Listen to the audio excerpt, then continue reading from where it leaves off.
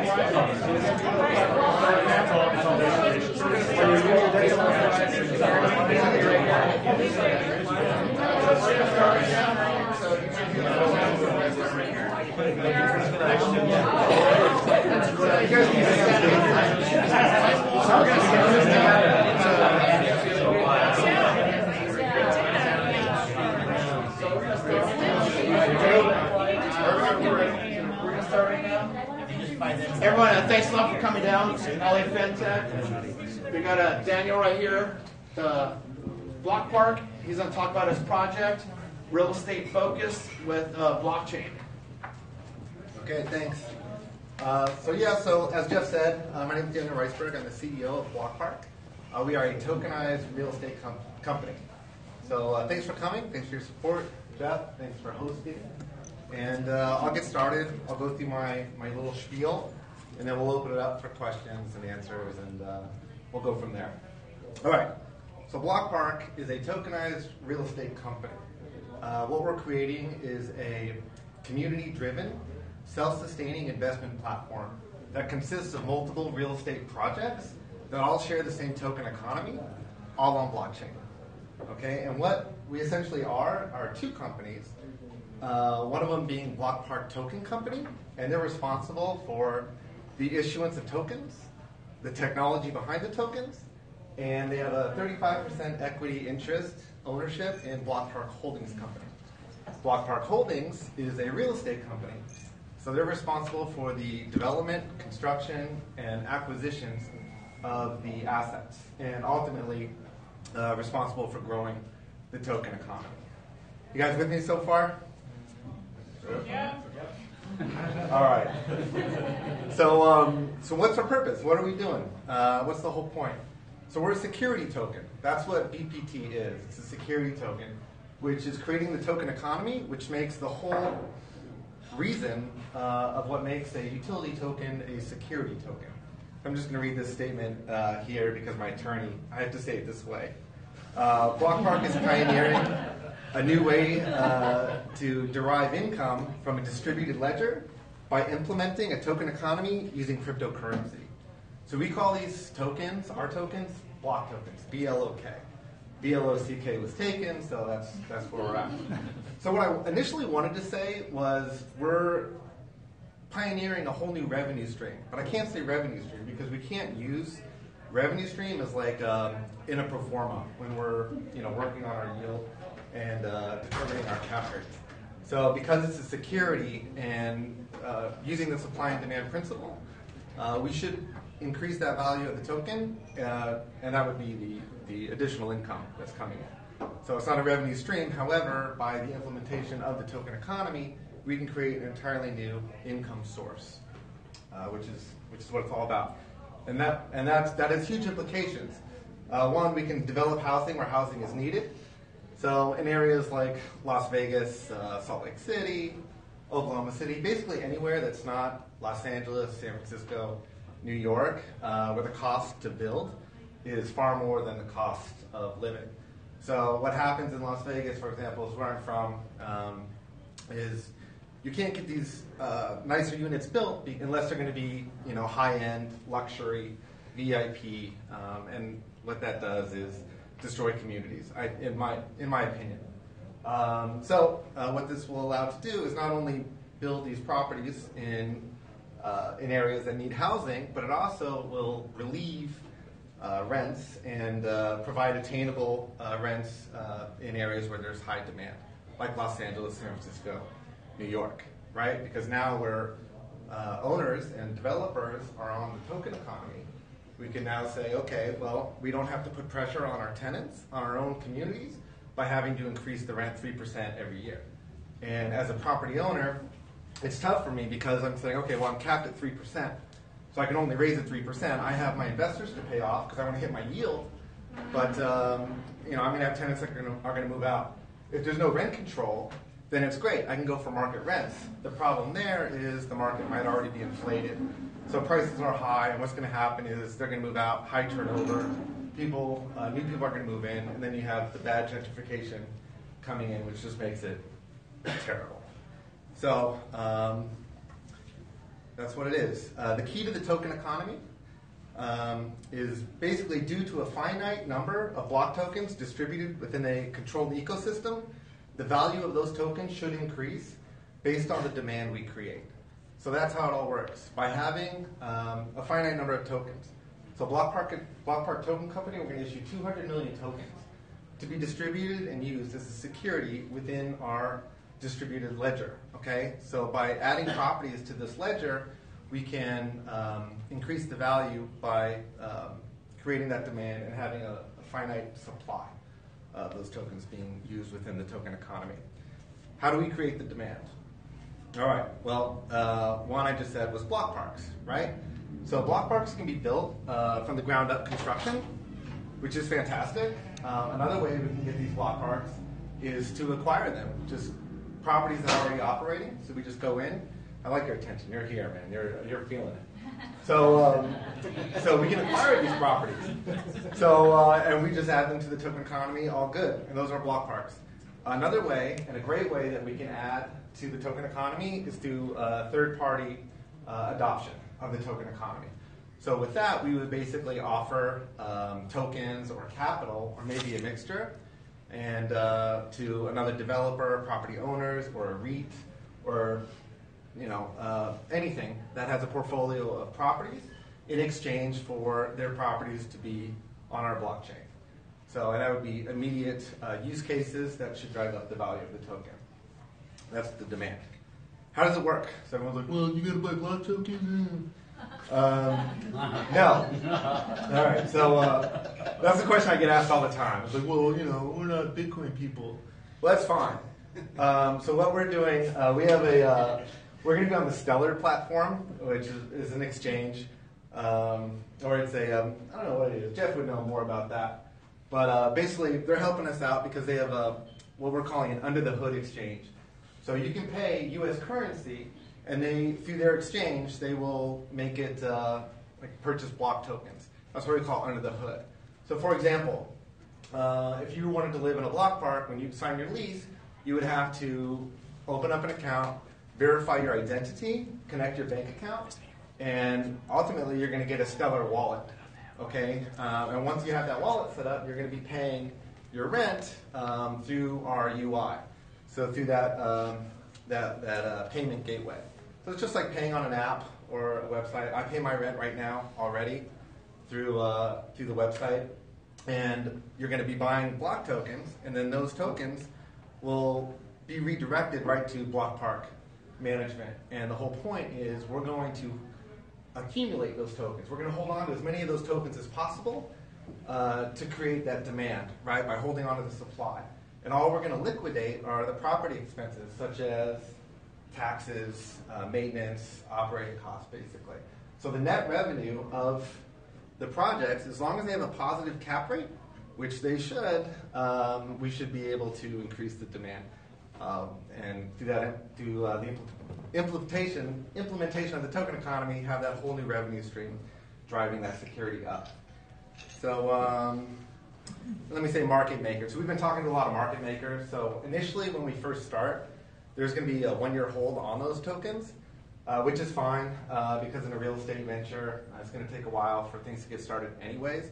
People don't expect returns for at least a year on those on a real estate project. So during that year, we'll be setting up those UIs and working with market makers to make sure when we go live, when the token migration happens, that there'll be enough liquidity in the market to handle the token economy.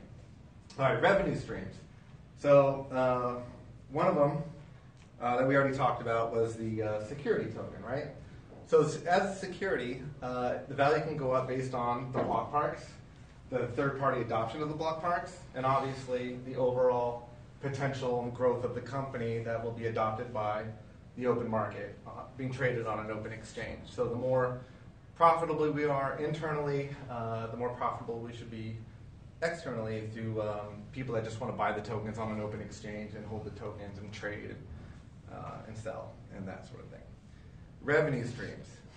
Because we are a holdings company and Block Park Token Company is a 35% owner, equity shareholder of Block Park Holdings, they're entitled to dividends. And this is a really cool part because dividends will get paid through those block parks via wallet to wallet. So it'll be a digital transaction and be paid out in lumens, which is the Stellar coin. It can also be paid out in block coins, but like I said, we're trying to hold on to as many block coins as possible. And there's a lot more lumens out there. So you can get paid those dividends, and that would happen with just on a quarterly basis, and that would happen, just with the rent coming through on those block parks. Another way you can get the revenue and the dividends is from a sale of a property. So if we sell one of our properties, let's say $10 million or something like that, that $10 million will come in, and it's up to the board who has up to their discretion on how they want to spend that $10 million. And depending on what our coin is trading at and the value of that token, we might pay half in dividends in those coins, and then we might just take $5 million and we might buy Block Park stock back, those tokens back to increase the market cap. And that might make everybody happier than just paying out those dividends. So that's 2. 3, a merger or partnership from another real estate company in exchange for equity for their capital. So that's another way that revenue can be paid out as a whole. Can we let? She's stuck. Can't leave now. You're stuck. All right. Which brings me to this.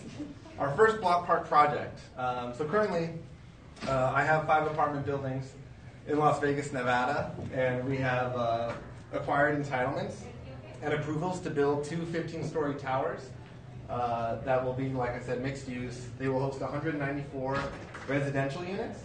There's a retail component, grocery on the first floor, and there's a rooftop bar and restaurant that's open to the public. The coolest thing about it is on floors 2 through 4, there's 100,000 square feet of hopefully state-of-the-art office space, which will be co-working or shared office for like a WeWork or something like that to come in and rent. Like I said, we're community-driven. This is for, to bring the community together, to grow communities, to galvanize communities. That's what it's all about. And this one's in downtown Las Vegas. The mayor, Carolyn Goodman, is behind the project. Our councilman, Bob Coffin, is behind the project. The city's excited. This is really cool. And which brings me to downtown Las Vegas. Have you guys been there? Fremont Street? Yeah. So what's happening down there is just a total renovation, a cultural takeover that's so beyond gaming and entertainment. So as everyone in the room knows, that Las Vegas is already the #1 entertainment capital in the world. What's happening in downtown is beyond gaming and entertainment. Now with like technology, which started by Tony Hsieh, who's the CEO of Zappos, has personally invested $350 million of his own money to create a company called Downtown Project, which has built a whole new infrastructure there. Of course, Zappos is there, which is Amazon. And they also, besides all the bars, restaurants, they host a Life is Beautiful festival, which brings in about 150,000 people once a year, and it's kind of like an art show, music show, and everything else. And it's just fantastic. It's really great to be a part of, and that's the community that the Downtown 57 is in. And we call it the Downtown 57 because currently there's 57 units. So we just stuck with the name, and it sounds cool. So also, Nevada as a whole is a really good place for blockchain. They passed Senate Bill 398, and which means that there can't be any like excessive tax or any tax on blockchain technology entities or cryptocurrency entities. which is cool. Also, no excessive or additional permitting for those kind of entities either. Also, they're offering huge incentives for developers to come in and build in quality census tracts. QCTs are areas where a government will come in and will say, okay, we want this area redeveloped. They're usually downtown, which ours is, and they're going to give us about $10 to $12 million in new market tax credits. The total cost of the project is $120 million. So that's that. It's expensive, but it's totally worth it. So anyway, and plus Las Vegas is also the third highest growing city in the nation, according to Forbes magazine, and it is the #1 appreciating city for 2018, according to or will be according to Housing Wire, which is pretty cool. All right. So yeah, and plus they have the NFL team, Oakland Raiders, and the NHL team, Golden Knights, who took the went to the Stanley Cup. So it's happening in Las Vegas. They're already as big as Seattle, if you guys didn't know, and will be bigger than Seattle in the year 2020. So that's our first block park, and it's our first flagship, or will be our flagship property. And our roadmap, starting in May, June, that just passed, we incorporated in Delaware as a Reg D. So Reg D 506C. So there is a 1-year hold on the tokens, and that also means it's accredited investors only to come in. And then July through September, we're going to go through our pre-sale and then our regular sale. We're going to be on a road show, Korea, Singapore, Japan, some other cool places. And then October to October 19, that's pretty much our holding period. We're going to build out our blockchain, our UIs for both BPH and BPT, and obviously acquire properties that we can and get them ready to go live on the Block Park blockchain.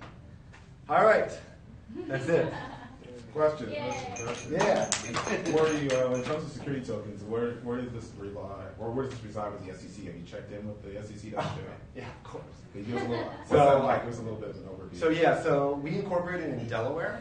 So we're the first ones to do this. So Delaware has something where it's we're literally selling shares of stock in the company, which will later be like what is it? I think it's migrate to a digital ledger. So like a SAFT, you know what a SAFT is? No. I think it's simple agreement for a future token. Yeah. So it's like a safe, but but for tokens. You're right. So basically it's that, but it's not that because it's very similar. So what you're buying is you're buying equity in the company through a contract, and then once we migrate to the digital ledger, you get your tokens that way. And that's Delaware has been awesome to do that. And we have a full-on PPM. It's super expensive, and we've gone through quite a process. I have some friends in the room that had known me for a while now, and it's just this was supposed to happen last year. So, anyways, they definitely know.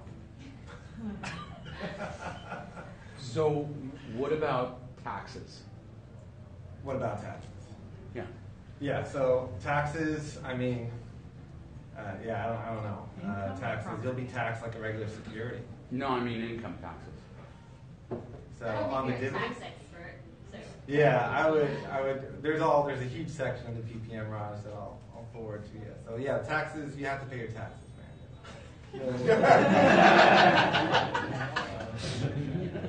Any other questions, anyone? Yeah, on this security token,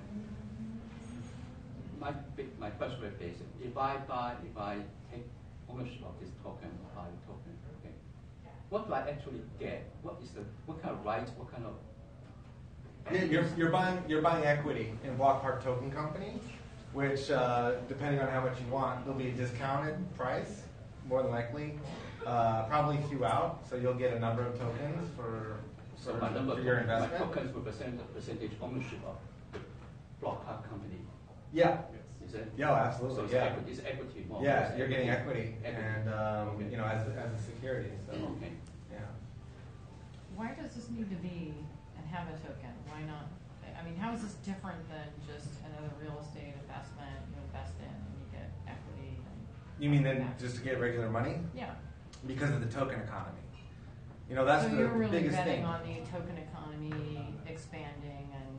Yeah, because what happens is, when you're trying to pencil a project on a development deal, a developer's yield, they're usually looking at a 7.5 to 8.5 cap, and you want like 150 basis point spread there, right? So when the building goes vertical, you can cash out and you're done.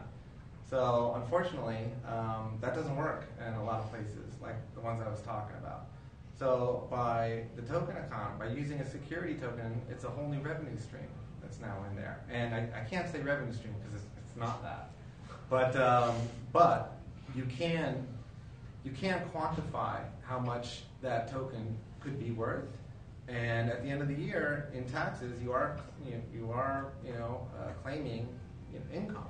So it is income. So if real estate crashes, you still got the token. Well, that's a good point, actually. So yeah, if the real estate crashes, the token economy, because the pressure is no longer on the tenants or even on the owner to having to keep increasing the rent. The pressure is now on the size of the company. So yeah, by having more and more properties included into your blockchain, then yeah, the token economy far outgrows any one real estate. I mean, it's nothing compared to what it can be. So that's why even originally I was like, well, we need to raise enough money so we can buy the property in cash, right? No lender, no anchor tenants. Let's just do it. Let's just have housing.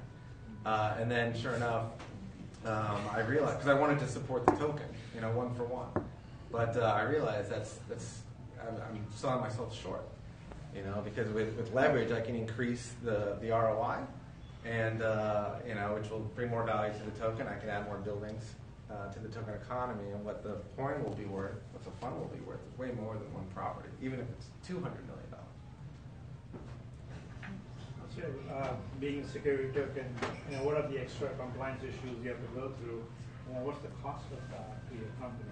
Right. So the cost, ICO right now is costing, I've spent about almost $250,000.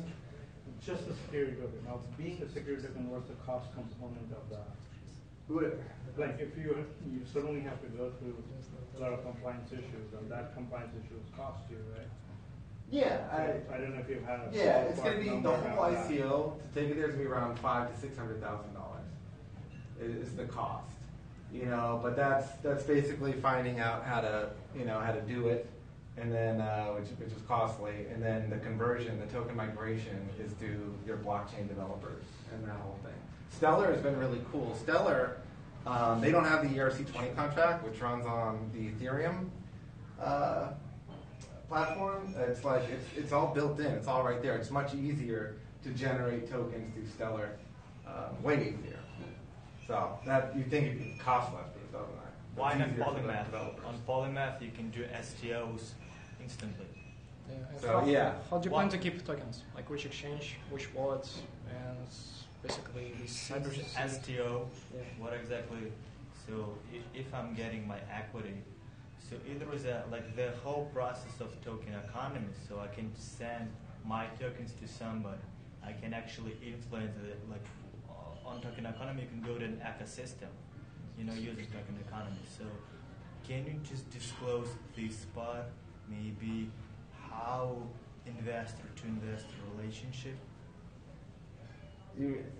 Like peer-to-peer trading, you mean? No, for example, she and me invested in Block Park. Yeah. Uh-huh. Okay.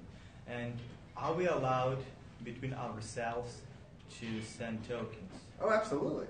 Uh-huh. Yeah. And how it will be reflected on the documents, because every STO, since it's equity share. Yeah. So right. So through Stellar, they can make that digital ledger into a paper ledger like that. That's really easy for all the FINRA and OPAD. Anyway, that's covered, and they said they can do all that stuff. But blockchain, we didn't even talk about blockchain technology really. That's a lot of people here already know it. It's obviously transparent, secure. It's a digital ledger that can easily get all that information and be printed to. Easy to dump. Huh? Easy to dump. Like you mentioned the soft agreement, and usually after soft, once you sign it, you have like the dump on exchange. So how you plan to calculate those fair value, like even with the real estate? So you mean so there's no dump? Yeah, like basically you create the token, which backed with. Right. So how you plan there to is which exchanges you're going to use? Right. For So there liquidity? is the year hold. We're trying to sell all their tokens in the sale, and there's going to be contingencies in the contract that they can't dump all the tokens. And we've been talking to a lot of market For 1 year. makers. We're going to give them a bunch of tokens too, and they're going to be controlling the market. Not so much market manipulation, but we're going to make it so where you can't do that.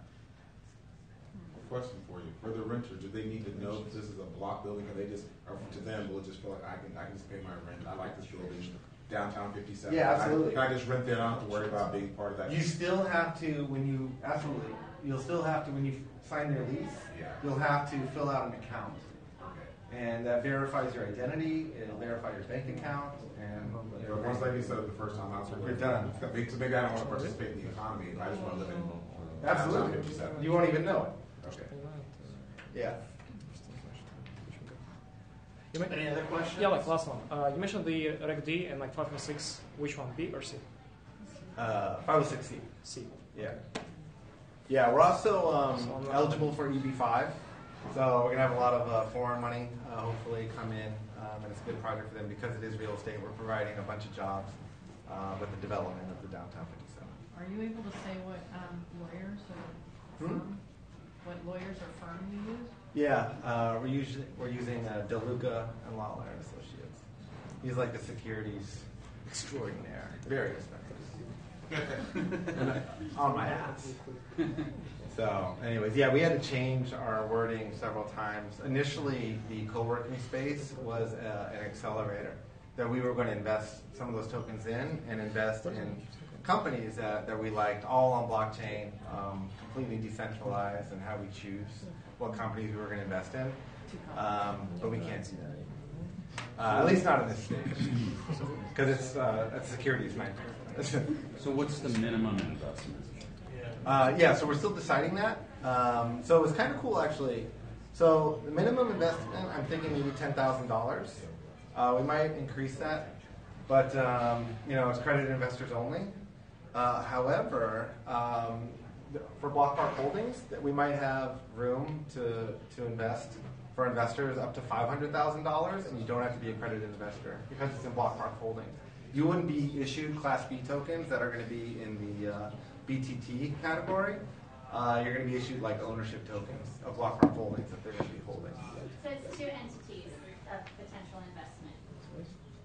Yes, but one of them is Block Park Holdings is just a real estate company that has Block Park Token Company. So Block Park Holdings is the one that does the actual physical development, and then the other one does issues the tokens, and it'll be the technology behind the tokens, and that company owns 35% equity of Block Park Holdings. Any other questions, anyone? I know you're dying to ask more. I have a question. If you didn't do your ICO the way you did now, would you consider using Start Engine? So we talked to Start Engine a lot, and we decided not to go through there because they just weren't raising that much money, and we didn't feel like it was really. But they could also do the Stellar thing and everything. Yeah, and they also do T0 and whatnot. And they have a really good KYC and AML protocol system through their system. So it was good. They wanted $25,000 up front, and then they were charging, I think, 4% or something like that on the rates. But we just decided. It's cheaper to do it your way now. I don't know. Yeah, I don't know. But I think our way is more controlled. It's more customized, which is what I like. And I don't know, we have more control over it. Any other questions, everyone? Thank you. What's your Twitter handle or the business again? So the blockpark.com. The blockpark.com. Okay, no cool. K. Yeah. Thanks a lot. Thanks, Jeff. Appreciate it, guys. Thank you. Thanks a lot, everyone. Thanks, man.